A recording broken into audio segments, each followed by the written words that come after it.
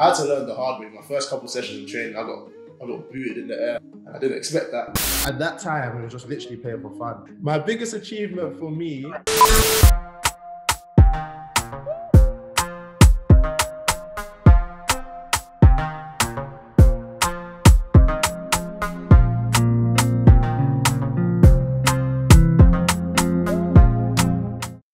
Let's have a big round of applause for Alex. I think claps are important. Alex, of course, is Everton midfielder and Nigerian international. Started at Arsenal right when you were at primary school, 6 years old, and then you were officially signed when you were 9 years old. You've been at Arsenal for a long, long time, made your debut in 2015. Hope I've got this all right, and were part of the FA Cup winning squad in 2017. And then in 2019, you signed for Everton, which is where you're at the moment. And I know you recently scored a great goal. Alex, to start with, I want to take you back. I mentioned that you started with Arsenal so young, which we often find with players. How did it first start? Like, how did you get scouted? Did you realise you were an amazing footballer? No, I didn't really realise at the age of 6. I was just playing for my local team at the time, which was in Newham, called Ripaway. I was playing there with like friends, and I was always okay. I was good at football from a young age, but there was a scout that scouted me, Sean O'Connor, into the Arsenal system. So me and another boy called Tuba, we got the invitation to go to Arsenal, and ever since then it's been history. Did you kind of realise that you wanted to be a professional footballer? And, you know, because you were so young, you were still obviously going to school where, you know, people were kind of living what you'd say like a normal life compared to you were training like to such a high level. Obviously at the age of 6, you're not really thinking about where you're going to end up. At the age of 6, you just more or less play for fun, and I've always loved football, so I've always been lucky that I've had the opportunity to go to like my local park or be invited to play with different teams. At that time, it was just literally playing for fun so I can express myself. Alex, I know in your career, and I know especially I think when footballers are teenagers, there's that, are you going to make it, right? Yeah. Or you're not. And I think it's only a small, incredible percentage that do. How did you get over the times where, you know, they were low or you were told that you weren't good enough? Of course, I had a lot of like bumpy roads to get to where I am. I remember a specific age when I was like 13, 14, and I got questioned whether I'm going to be good enough, because at that age I was quite small. I wasn't really physical. I wasn't as big as I am right now. And I always had that question, is he going to develop? Is he going to grow up to be able to fit in physically and like with his own age mates? So it was always hard for me back then, but I've always had a good team around me. Even to this day, I still have that good team. My family, my friends, they've always been supportive. So if I'm struggling on the pitch and mentally off the pitch, I'll be able to cope because I've got that support around me. What stops you from going, oh no, I'm not doing this? Like when you were younger? When I was younger, my love for football, because I've always wanted to go back on the pitch, whether it's on the pitch in training or on match days, to try and prove the people that say, oh, he's not good enough. I always wanted to prove them wrong and say I have the ability to compete. That motivation and hunger has always been there. And what about when you joined Everton? What was that like? Because you'd spent so long at one club, and also you're from, you know, you were brought up in London, and then you've moved up to Liverpool or near about Liverpool, I can imagine, and gone to a completely different team. The decision was never easy. I mean, it was a hard decision for me to leave my boyhood club. And it was obviously, the transition was always going to be hard, but I would like to give thanks to Everton because they've made that transition very easy. They've welcomed me with open arms, but the decision was always hard because Arsenal was almost like my home. Like, I'm going to training, I feel comfortable, but for me to go into a new environment, everyone's speaking like a Scouser, more or less. So I'm having to adapt to that, but Everton have made it easy for me, so the transition wasn't too hard, and I'm actually enjoying my time here, to be fair. Alex, what would you say drives you? I know you said like your love for football, but what drives you every day to train in and out like you do and to be the best? Nowadays, see where I've come from, like from a young age where I was just that little kid in the park, I still have that enjoyment, like to go on the pitch and express myself. I'm the sort of guy that likes to entertain, to like try and get goals, play forward. So whenever I'm on the pitch, I feel like I'm in a world of my own. I get to enjoy it. Then the joy it brings, like for my family, my friends, especially my family, because there was a lot of sacrifices along the way for me to get to where I am, from my dad working 2 jobs, which I only found out recently. He never told me. But as a kid, I would never know. And then my mum working hard for me to just get football boots. And even my sister, like, my sister will turn up to games cold. She didn't want to be there, but she'll be there. So just like little things like that have got me to where I am today. And I feel like it's not just me playing, it's like my family are playing and my friends are playing. So I have to make sure that everyone's proud and I always give my best for them. What was it like when you found out your dad worked 2 jobs then to help support where you are now? I was thinking, how? I never knew, because I knew about 1 job and I never knew about the second. So I was kind of rattled when they told me that you used to work 2 jobs. I was thinking, I never knew you had time for a second job, and then take me to football as well. So just little things like that make me like appreciate where I've got to even more. So as much as I can, I try to take care of them and make sure they're as happy as me when I'm on the pitch. I know when you were younger, when you first got your pair of football boots, you've said this, so it better be right, that you took them to bed with you. Yeah, no, that's right. What was that like? How much did they mean to you? I remember I can't remember what occasion it was, but as soon as I got them, I even kept the box. I used the box as a pillow, like the football boots box that it comes with. And I was literally sleeping on it as a pillow, and I didn't let go. I remember I was too excited. I just wanted to go to the park and try them. I think I even wore them in the house, wearing football boots in the house. But yeah, no, the joy that it brought me, and to realize how much like my parents worked for me to get those boots now, I'm forever grateful.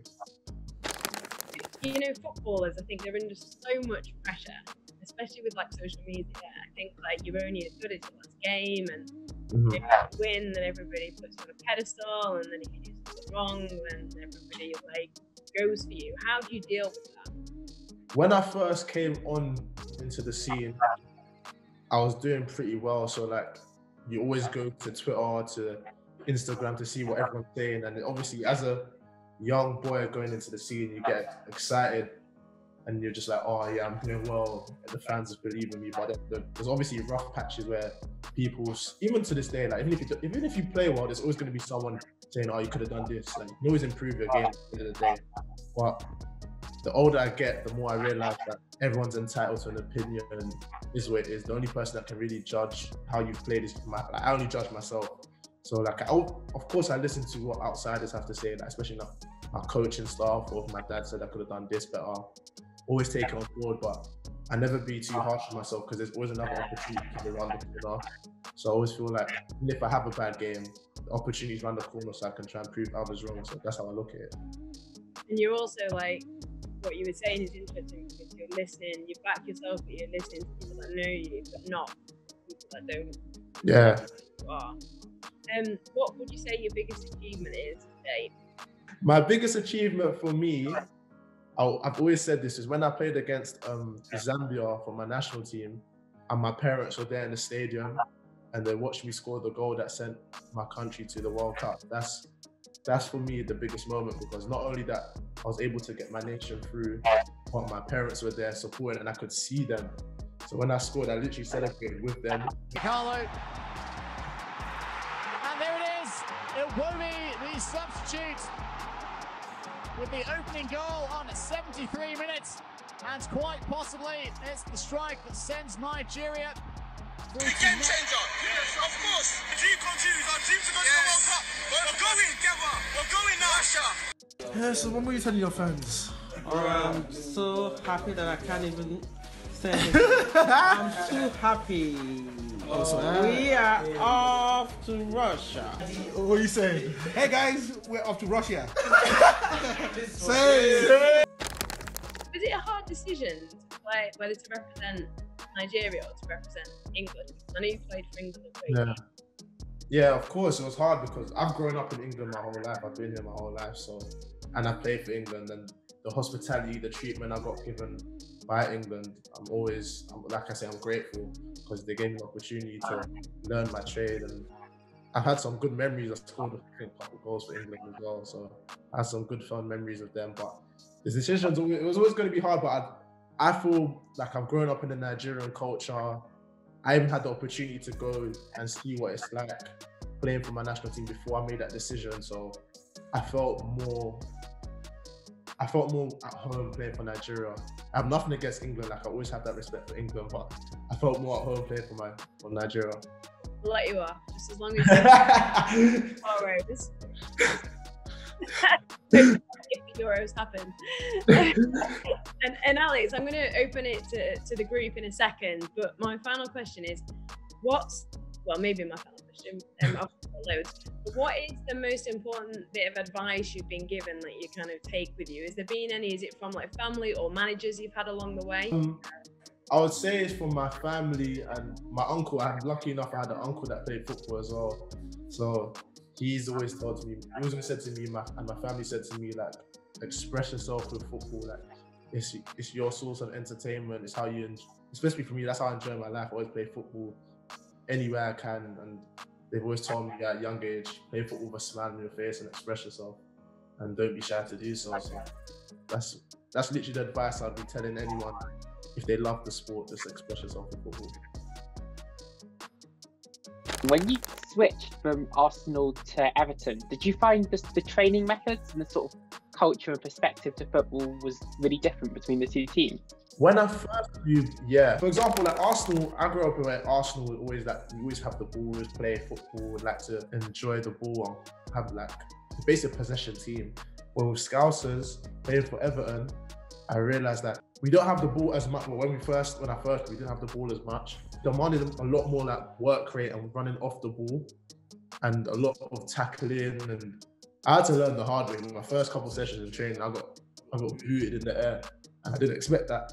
What's like the hardest part about being an elite footballer? The hardest part right now is not being able to see my family as regular. For example, when I played against Wolves, the first thing I'm thinking about when I scored is I want to see how my family are and celebrate with them. So when I don't have that opportunity to do so, it kind of throws me off a bit. But I think that's the only thing that really frustrates me, because I love being with my family. I love spending time with them. And when I'm not with them, I'm like, oh, I wish I could be with them. But that's what comes with football, especially now I've moved away up north. How did you find it when you was in training and all your friends were out having fun? Because I'm in uni, so all my friends go partying and stuff, and then I'm like, I can't, I got dance training. When I was at Arsenal and everyone was at like my age, it was at uni, footballers, we have a lot of spare time, you know, you'd be surprised, we actually have a lot of spare time. So if I train in the morning, I'll be done about like 2, 3. And where Arsenal is based in like Hertfordshire, I had some of my friends in Hertfordshire uni, so I used to go and visit them, not really party, just literally go and visit them in their accommodation, have a little vibe, we play table tennis. But I wouldn't stay too long so they don't get distracted from their work or what they're doing. So yeah, no, footballers, you have a lot of spare time. In our current situation, what is something you would like give, advice you give someone to like stay motivated to continue playing? I don't know the like circumstances for everyone, because for me growing up at a young age, I always had the opportunity to go to my local park, to my local cage, to my local five-a-side and play with my friends. So obviously the advice is for everyone to stay at home and avoid that. So it will be difficult for me to give advice now. Like, some people don't have the opportunity to go to like the local park or don't have a garden. So I don't know. It's a hard one. It's a hard one to say, because I don't know what the situation is like for everyone. Yeah, if you want something so bad, like, I'm sure you'll find a way to improve yourself and work hard. There's even like, silly me, I used to go on YouTube and try to like learn skills. I'll be watching like Ronaldinho or my uncle's skills on YouTube, just little things like that. Then I'll try to practice in my park. So I don't know what people like say for dancing. If you want to learn something, learn a technique to dancing, you just go on YouTube and try to execute it in your house or something. Said your uncle JJ Okocha, one of the best, I guess, skilled artists to play football. I guess, what is the best skill he's ever taught you that you... That's a good question. The sort of guy, like he creates tricks like that. I can't put a name on the trick that he taught me, but I was lucky enough to go to, when he was at Bolton and Sam Allardyce was the manager, I was able to go to one training session and he taught me like a weird flick. I don't know what it's called, but I've done it once in a game when I was younger. And I was like, oh, I've managed to pull off my uncle's flick. But like, it was weird. There's no name to it. I can't put a name to it, but I'm able to do it. Maybe one day I'll try in a game if I can. And Ancelotti, don't get onto me, but I'll try to pull it off for you guys. What's like a typical day's training for you like?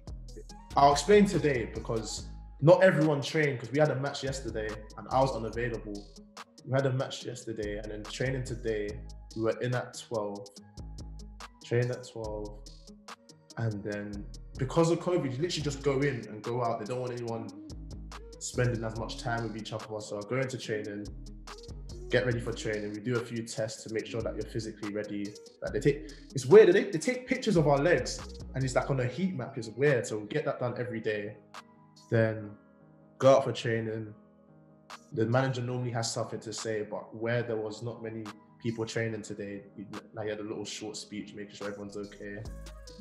Trained, work hard in training, and then after training, some people like to do extras in the gym, or even before training, like everyone likes to do extras in the gym, whether it's a little stretch or whether it's a little workout in the gym. So you do that. We can't go in the swimming pool. I always like to go in the swimming pool and just stretch and relax. And because I'm lucky enough for the training ground to have a swimming pool, I like to utilize it. But because of the COVID restrictions, we can't go in it as much. So do that, in and out. As soon as you're done, shower and go home. And they give us lunch, to be fair. They give us lunch, like packed lunch to take home. So everyone abuses that.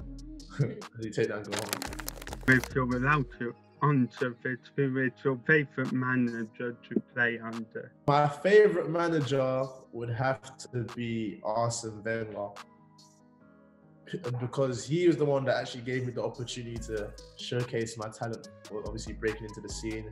He was always chatting to me and like telling me how I can improve my game and develop. So I would say Arsene Wenger for me. How old were you when you realized that you wanted to do football in your future professionally? When I left school, so 16, when I had to leave school and not really scrap education, because I still had the opportunity to do BTEC sport when I was 16, but when I had to leave school and you have to go into football 24/7 and you're entering a man's world and you're just seeing a lot of things at the age of 16, I'm like, do I really want to do it? And then I thought, after the first week, I said, yeah, this is what I want to do. I'm comfortable. I really enjoy it. So I would say when I left school, that's when I thought, there's a great opportunity for me to make as a footballer. Let me not waste it. And I gave it my all since then.